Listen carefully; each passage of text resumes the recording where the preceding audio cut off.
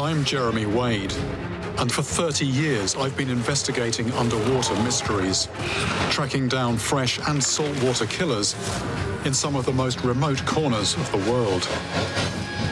But this is something very different.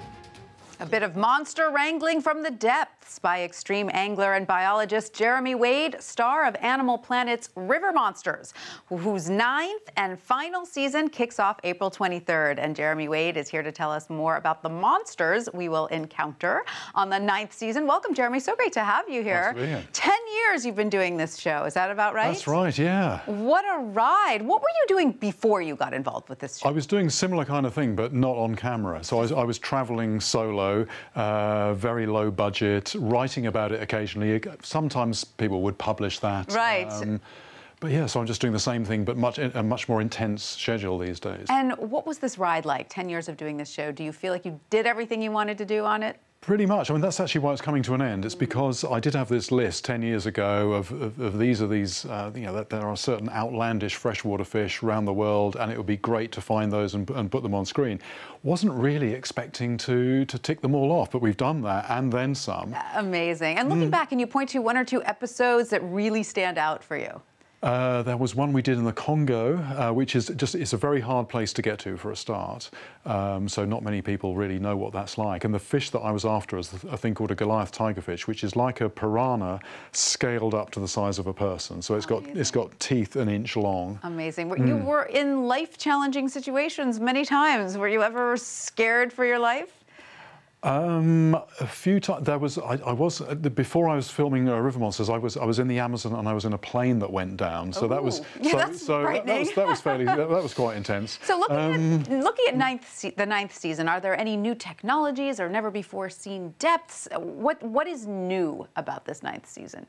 Well, we've got we're saving one of the best things till last. The biggest fish that I've caught on the entire run by quite a long way. That is this season. The deepest I've fished, the coldest place I've been. I do a lot of tropics, but we went to a very cold place. Do you prefer the tropics? I don't know. I think I like the cold because it's a bit of an antidote. And the thing about they say there's no such thing as bad weather as bad clothing. Yeah, right.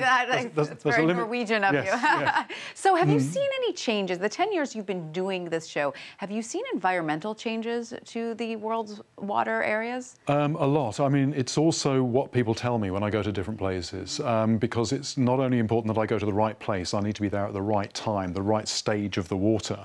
And on rivers, people are telling me that it's getting harder and harder to predict when the water's going to be flooding and falling. And they say this is just in the last 10 or 15 years or so. Fishermen really look closely at the water, and they're telling me this. That's alarming for sure. It is. Yeah. Are there any mysteries left in the depths?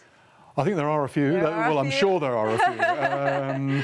But I think all the ones that we can realistically do for now, we've sort of done. Right. And so what is next for you after this series?